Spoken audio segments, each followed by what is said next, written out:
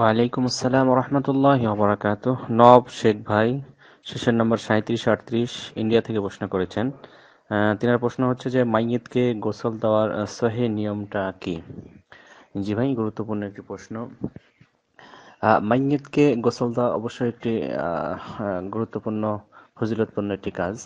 তো মাইয়িতকে গোসল দেওয়ার ক্ষেত্রে আমরা খেয়াল রাখবো যে গোসল যখন দেব তখন তার লজ্জা স্থানটাকে প্রথমে ঢেকে দিতে হবে।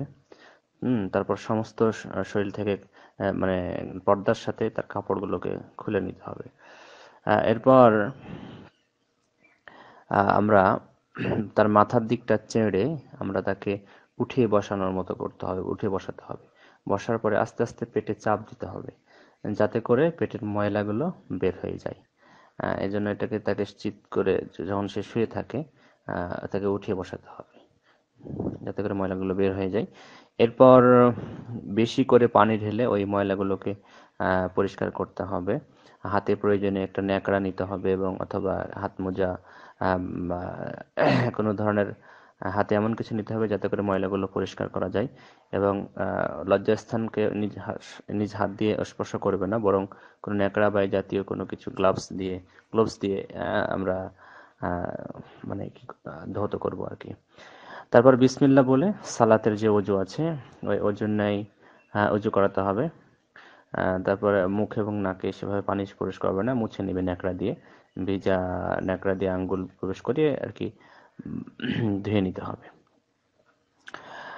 এভাবে আমরা তারপরে যখন অজু করানো হয়ে যাবে তারপর সমস্ত শরীরে আমরা পানি ঢালবো, তবে শরীরের ডান পাশ দিক থেকে পানি দিয়ে ধৌত করতে পারে।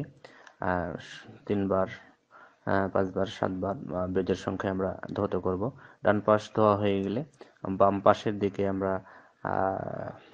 পানি ঢেলে সমস্ত শরীরকে সুন্দরভাবে ধৌত করাবো। গোসলের সময় সাবান ব্যবহার করা যেতে পারে। প্রয়োজন মোতাবেক 3 বার বা 7 বার বা তারও বেশি ধোয়া যেতে পারে যদি ময়লা থেকে যায় আর কি।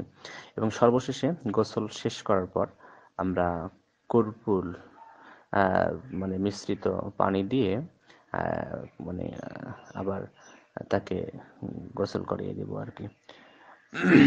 যেমন আহ, নবী সাল্লাম তার কন্যা জাইনাব রাদিয়াল্লাহু তাআলা আনহার শেষ গোসলে কর্পূর মিশ্রিত করতে নির্দেশ দিয়েছিলেন। বুখারী ও মুসলিমে হাদিসটা বর্ণিত হয়েছে। তো এভাবে আমরা মাইয়িতের গোসল সম্পন্ন করব। আশা করি উত্তরটা